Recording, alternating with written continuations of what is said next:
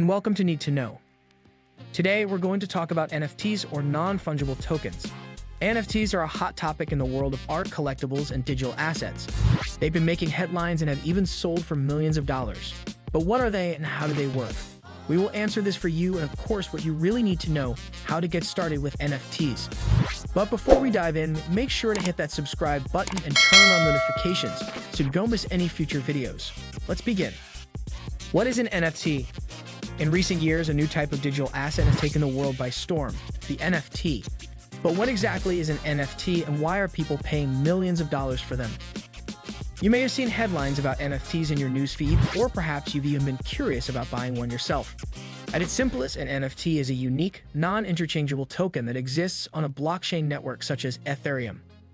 Think of an NFT as a digital certificate of ownership that is stored on a decentralized database. This means that NFTs are not physical objects, but rather they represent ownership of a digital asset, such as artwork, music, or even tweets. When an NFT is sold, the transaction is recorded on the blockchain, making it publicly accessible and transparent. This means that anyone can verify the authenticity of the NFT and its ownership history, which is why NFTs are often touted as a way to create scarcity and value for digital content. One of the biggest questions surrounding NFTs is why people are willing to pay such exorbitant prices for them.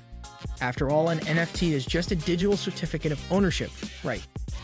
Some of the most expensive NFTs ever sold are: number 1, Everydays. The first 5,000 Days by Beeple sold for $69 million in March 2021 at a Christie's auction. This digital artwork is a collage of images that the artist, Beeple, created over 5,000 consecutive days. Number 2, Pax the Merge. The Merge officially became the most expensive NFT ever sold on December 2nd, 2021, with almost 30,000 collectors pitching together for a total cost of $91.8 million. Number 3, Clock is a piece created by Pac and Julian Assange and almost acts literally as a clock, counting the days that WikiLeaks founder Assange has been imprisoned, selling for $52.7 million. Number 4, CryptoPunk 5822 sold for $23.7 million and continued in their super expensive alien style. Number 5, CryptoPunk 7523 sold for $11.75 million. CryptoPunk have an impressive 5 of the top 10 most expensive NFTs ever sold. It's worth noting that the prices of NFTs can be highly volatile and can fluctuate rapidly based on market demand and other factors. Nonetheless, these sales demonstrate the significant sums of money that some collectors are willing to pay for unique digital assets. There are a few different factors that contribute to the high prices of NFTs. For one thing, the scarcity and uniqueness of an NFT can create a sense of exclusivity and status for the buyer. Owning a one-of-a-kind piece of digital art, for example, can be seen as a symbol of wealth and taste, and in some scenarios, buyers are willing to pay high prices simply because they believe that the value of NFTs will continue to rise in the future. Additionally, the blockchain technology that underpins NFTs provides a level of transparency and authenticity that can be appealing to collectors. Because NFTs are stored on a decentralized database, anyone can verify the ownership history and authenticity of an NFT, which can increase its value. Of course, not everyone agrees that NFTs are a wise investment. Some critics argue that the market for NFTs is highly speculative and driven by hype, rather than actual intrinsic value. How do NFTs work? NFTs are created on a blockchain, which is a decentralized ledger that records all transactions. When an artist or creator wants to sell an NFT, they mint it, which means they create a new token on the blockchain.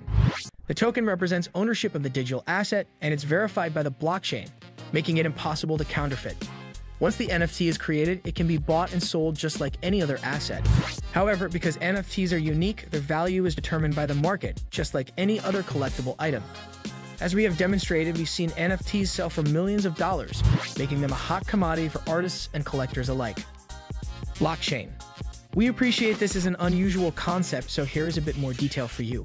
Blockchain technology is an innovative and revolutionary way to store, transfer, and secure data. It is a distributed ledger technology that is secure, transparent, and immutable. The records stored on a blockchain are permanent and cannot be altered or tampered with. The data stored on a blockchain is decentralized, meaning it is not stored in a single location or owned by any one organization. Blockchain technology is the foundation of non-fungible tokens. NFTs are digital assets that are unique and non-interchangeable.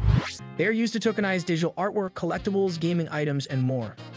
NFTs are stored on the blockchain and registered to an individual's digital wallet. They are held in a secure, decentralized, and immutable way that makes them highly desirable.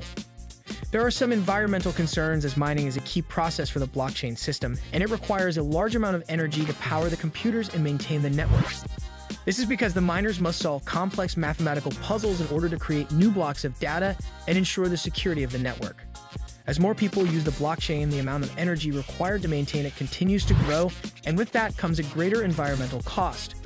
The environmental impact of blockchain technology is not just limited to the energy required for mining. The computers used for mining need to be constantly updated and upgraded, which requires the production of more hardware. This additional hardware requires materials and energy to manufacture, further contributing to the environmental cost. But why are NFTs so popular? Well, for one, they allow artists and creators to monetize their digital creations in a way that wasn't possible before. NFTs give them ownership and control over their work, and they can earn royalties every time their NFT is resold. Additionally, NFTs appeal to collectors who are looking for unique and rare items to add to their collections. They can also be used to store digital data, making them useful for businesses looking to secure their data. Challenges facing NFTs. While NFTs have opened up a plethora of new possibilities, there are also some disadvantages that one should consider before investing. Some argue that they contribute to the growing wealth gap, and as we have covered, they are not environmentally friendly because the blockchain technology requires a lot of energy to operate. Some further considerations are, NFTs are highly volatile and their price can fluctuate drastically. This means that it is very easy to make money, but it is also very easy to lose it. Additionally, due to the lack of regulation, anyone can create an NFT, which can make it difficult to differentiate between reputable and scams. Finally, it is important to note that NFTs are not widely accepted yet. This means that you may have difficulty in converting or trading them.